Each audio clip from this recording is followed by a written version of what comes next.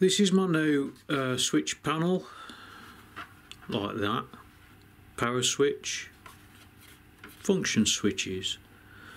I know it looks a bit bland, you know, but the BMS actually sits up here, so I can't really do a lot. Anyway, these switches go there. This is the switchboard. So I've got 3 connectors here, which goes to the switches. The teensy detects whether it's short or open, and then it'll fire any one of these MOSFETs. These are just N-channel MOSFETs, link in the description. And the outputs from those, which I haven't wired up yet, but the outputs from those goes to the LEDs. So what I'm going to do is somehow figure out what goes to where. And I've decided I'm going to make this plug and play, because last time it was hardwired and everything was such a bloody nightmare to get it out. Oh, this is just a single power wire that powers everything and the switches, and well, I'm hoping anyway.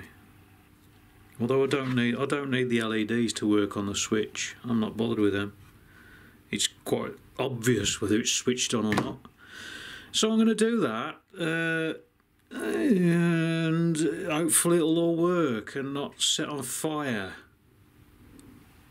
PCB's already all laid out. This one is the front left LED. This is the rear right, I think. I hope.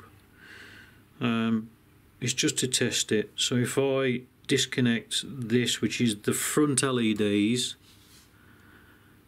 so that turns off, and if I disconnect, this is going to be the switch, it's just wired together at the minute, and if I disconnect that one goes off, and then if I just plug that one in there, the front ones come on.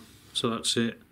These actually flash, that will flash 4 times, and then the other one will flash 4 times, and it alternates. So it's front left, rear right, and then it does that side like that.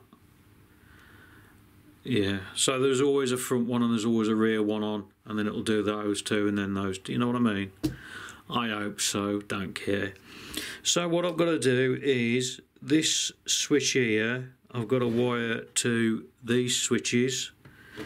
So the front one obviously is going in the front, and the back's going in the back.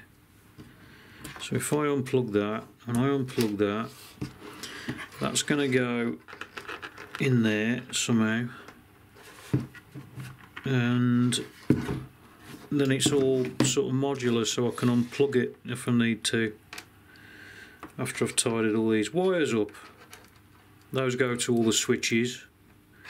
So I've got here, I've labelled them up: front left, front right, rear left, rear right, and these are the 2 for the headlights, which I've got coming from China, from Banggood.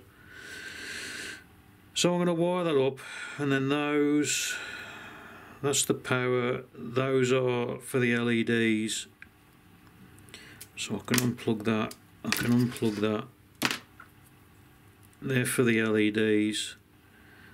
I think I might shorten that just to make it look a bit better. There you go. And then I've got to fit it.